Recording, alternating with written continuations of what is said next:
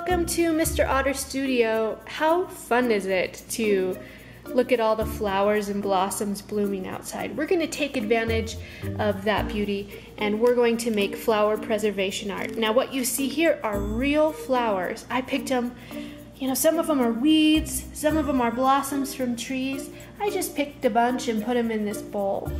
So we're going to turn that into art that will last and last and last.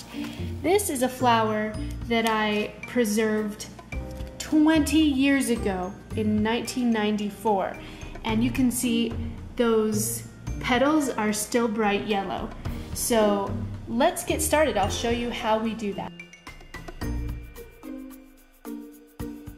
We're going to tape the flowers.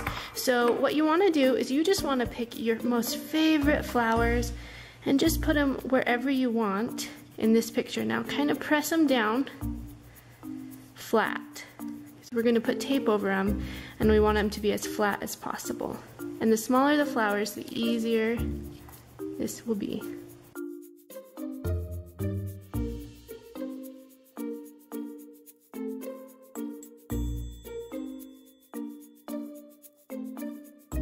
I should have taken the border off first, so I'm going to try to pull the border off here.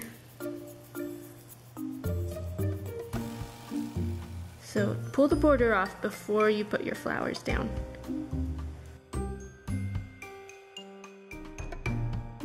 You can even, if you want, bring the flowers outside of the border. That might make it look kind of pretty, but it's up to you.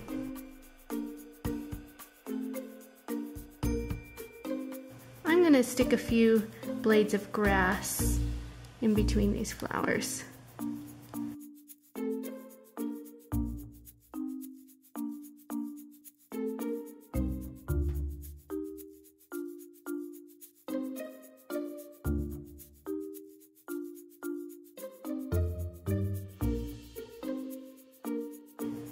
Okay, once you've done this, very carefully take your tape. Now you can do this with Scotch tape too. It just takes a little bit more tape. We're just going to use this packing tape and try not to get your fingerprints on it. And we're going to stretch it and place it right down on those flowers. Nice and tight. Now press down. Okay. And cut that off. We'll worry about the ends in a minute. Okay, now take your fingers and press down really firmly to get that tape stuck really tight around every stem and leaf and flower, because we want to get all the oxygen out. That's what we're doing when we're pressing down. Do that all along the entire surface.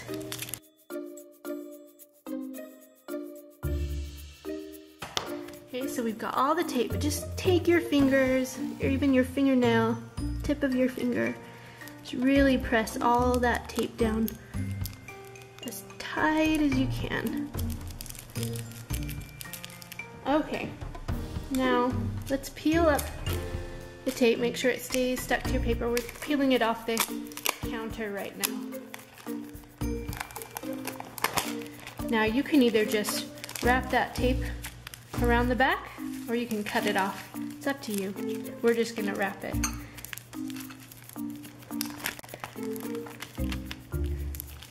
So now you've got this beautiful little garden. These colors will last forever and ever. Right, everyone have fun with this. This is a great idea for Mother's Day. You can turn this into a card. Show us what you did. Join us on Facebook and post your projects. We'd love to see them. Don't forget to subscribe, and thanks for watching. Happy spring. Bye.